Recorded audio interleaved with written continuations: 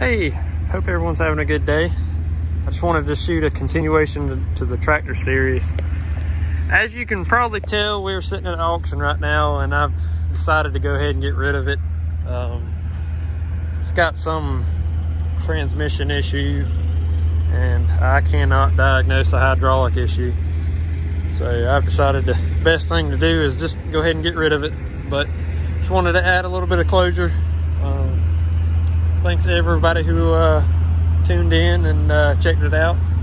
And hopefully I'll be buying something different soon. Appreciate it. And if you like this video, please leave a like, comment, and please consider subscribing.